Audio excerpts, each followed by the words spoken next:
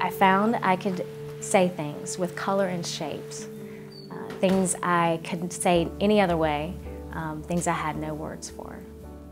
It's a favorite quote by George O'Keeffe, and it kind of describes how I feel about my art and how I communicate with the world. I think it is exactly how I feel, actually.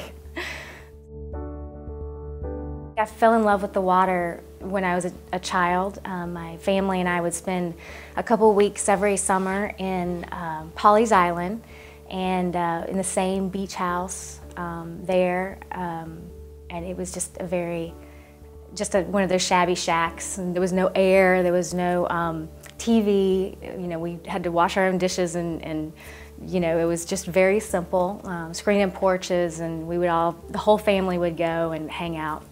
And the beach was just a really special time. It was some of my happiest memories growing up. And I remember just staring at the water and just feeling that light, the sparkle. I used to call it diamond water when I was young.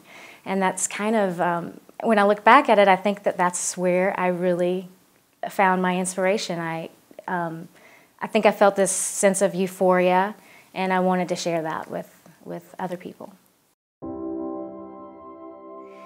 Beaufort, to me, is charm and beauty, and it's pretty special. My husband and I, when we were at SCAD, we would come over to Hunting Island and camp out there, and it was just, we really enjoyed that raw beauty, just that simple, untouched nature that we just kind of fell in love with it then.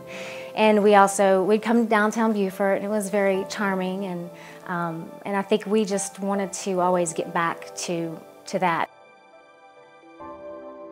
I started my reflection series about 16 years ago. After my husband and I traveled around for a bit, we settled at Lake Murray, and our dock was right there on the lake, and I would go down to the water with my 1-year-old at the time, and I would just take it in. She would throw stones in the water, and I just really enjoyed that motion and the light. Again, I was so inspired by it. So I decided to start doing these small paintings and thumbnails from life, the motion and color and light. And I started doing large pieces from that. And for about 3 years I did it plein air from life, and then I decided I wanted something a little more, and I wanted it to be more of an expression, more of a release of emotion, so I started painting it from memory. So, and now it's been kind of an evolution.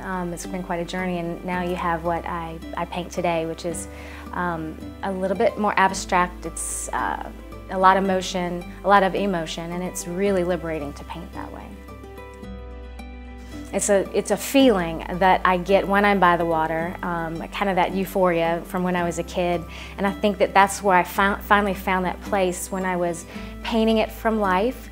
I think I got the rhythm down and that light and that sparkle, that motion, and I think I drank it up, and then I take it to the canvas and release it there.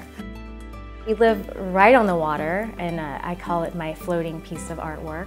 My husband created for us, and we love it. We absolutely adore this type of lifestyle. It's simple, it's about nature and family. It's everything we need. It's wonderful.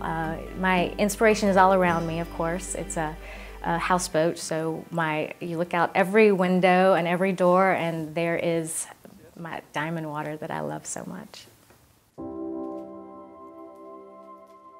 My daughter is my best piece of artwork, and she is a piece of work. She's very creative. My husband and I met at SCAD, so she's very creative herself. Hannah is good at everything, and I think her challenge in this world is going to be narrowing it down to one thing, and she doesn't even have to just do one thing. She is going to be 17, and I can't believe it. I feel like she just came into this world, and she is the light of my life, and it's the reason I do everything. If I'm doing anything, that I want their perspective on the world to be a little different, because I see the world a little different, and I hope that they see that. When they look at my work, I want them to feel what I feel, and I think that I hope I share that joy that I feel when I'm near the water.